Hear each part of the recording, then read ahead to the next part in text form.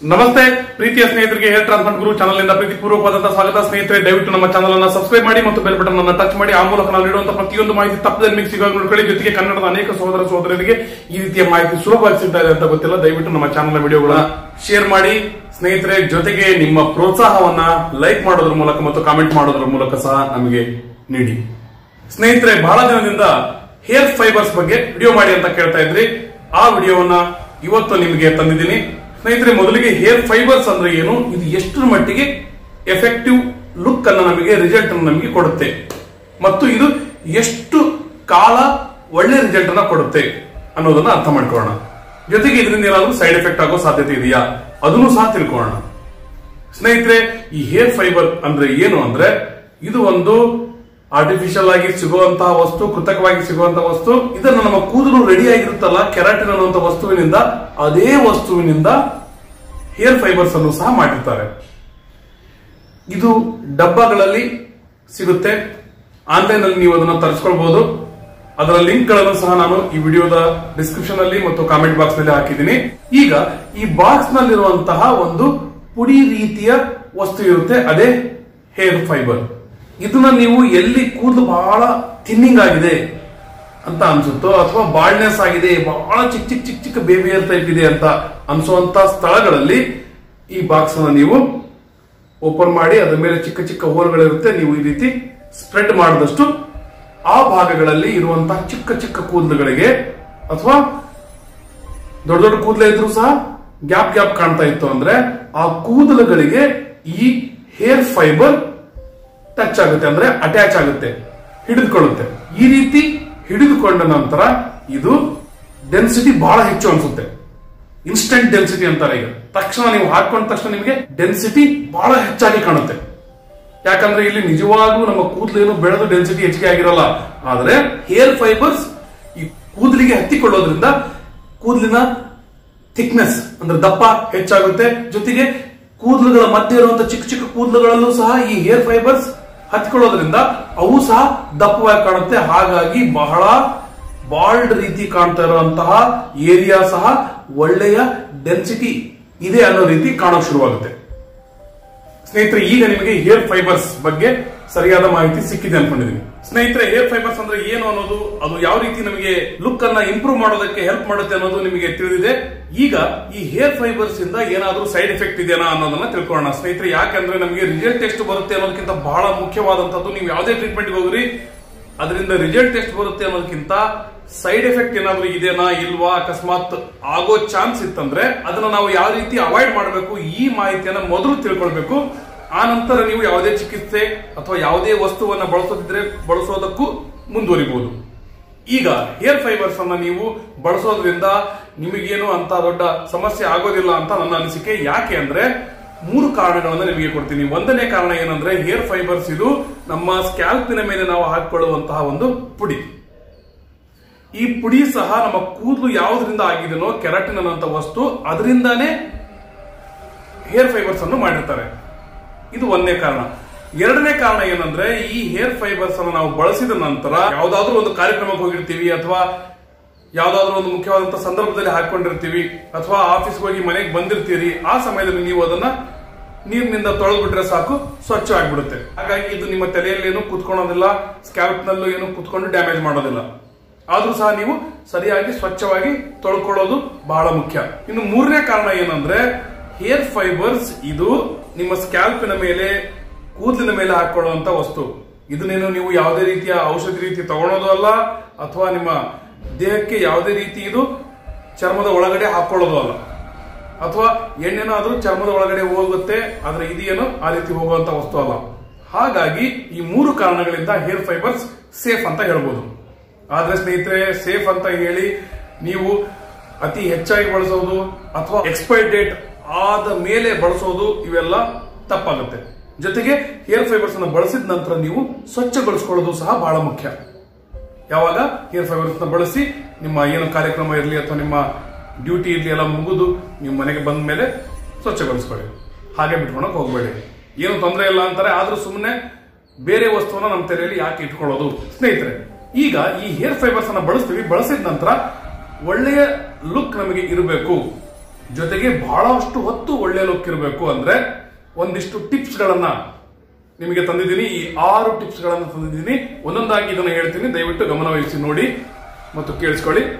ಒಣ ಕೂದಲಿಗೆ ಹಚ್ಚಿ, ಹಸಿಯಾದ ಕೂದಲಿಗೆ ಹೇರ್ ಫೈಬರ್ಸ್ ಅನ್ನ ಹಾಕೋಬೇಡಿ. ನಿಜಕ್ಕೂ ಇದರಿಂದ ನಿಮಗೆ ಯಾವುದೇ ರಿಸಲ್ಟ್ ಬರಲ್ಲ, ಸುಮ್ಮನೆ ವೇಸ್ಟ್ ಆಗುತ್ತೆ. ನಂತರ ಸೂಕ್ತವಾದ ಬಣ್ಣದ ಫೈಬರ್ಸ್ ಅನ್ನ ಬಳಸಿ. ನಿಮ್ಮ ಕೂದಲಿನ ಬಣ್ಣಕ್ಕೆ ಸೆಟ್ ಆಗುವಂತ ಫೈಬರ್ಸ್ ಸಿಗ್ತವೆ, ಅದನ್ನೇ ಬಳಸಿ. ಯಾಕಂದ್ರೆ ಒಬ್ಬೊಬ್ಬರಿಗೆ ಬಹಳ ಕಪ್ಪನೆಯ ಕೂದಲಿರುತ್ತೆ, ಒಬ್ಬೊಬ್ಬರಿಗೆ ಸ್ವಲ್ಪ ಕೆಂದು ಬಣ್ಣದ ಬ್ರೌನ್ ಕಲರ್ ಕೂದಲು, ಆ ರೀತಿ ಸಹ ಇರುತ್ತೆ.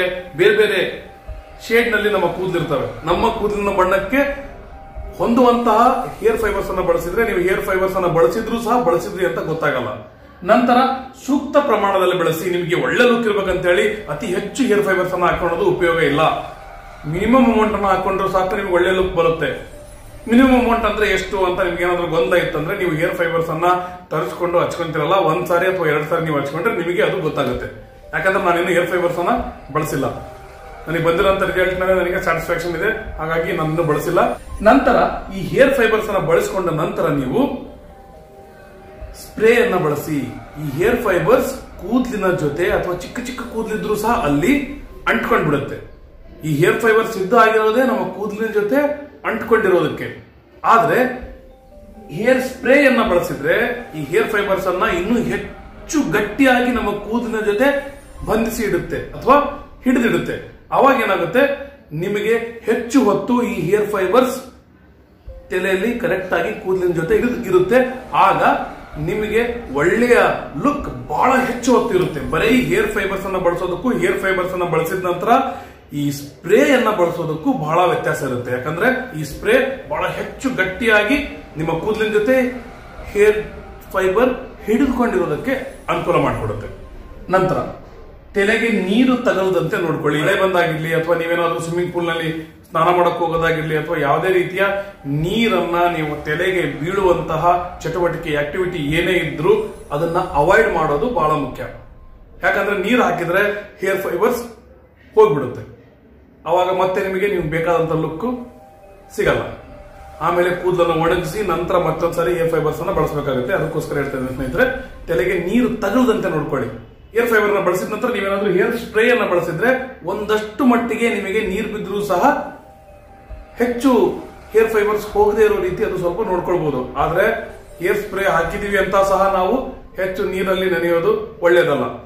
ಮುಖ್ಯವಾದಂತ ಮಾತೇನಂದ್ರೆ ನೀರನ್ನ ತಲೆಗೆ ತಗಲಿಸದಂತೆ ಇಟ್ಕೊಳ್ಳೋದು ಬಹಳ ಮುಖ್ಯ.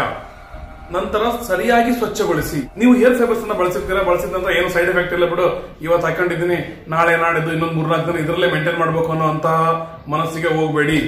ಯಾಕೆ ಅಂದ್ರೆ ಕೆಲವು ಜನರಿಗೆ ಡ್ಯಾಂಡ್ರಫ್ ಸಮಸ್ಯೆ ಇರುತ್ತೆ, ಕೆಲವು ಜನರಿಗೆ ತಲೆಯಲ್ಲಿ ಪೊಲ್ಯೂಷನ್ ಬಂದು ಧೂಳೆಲ್ಲ ಕುತ್ಕೊಂಡಿರುತ್ತೆ, ಕೆಲವು ಜನರಿಗೆ ಇವೆಲ್ಲದ್ರ ಜೊತೆ ಏನಾಗಿರುತ್ತೆ, ತಲೆಯಲ್ಲಿ ಸಿಬಮ್ ಅಂತ ಹೇಳಿದೆ. ಏನಂದ್ರೆ ತಲೆಯಲ್ಲಿ ಆಯಿಲ್ ಪ್ರೊಡಕ್ಷನ್ ಆಗ್ತಾ ಇರುತ್ತೆ.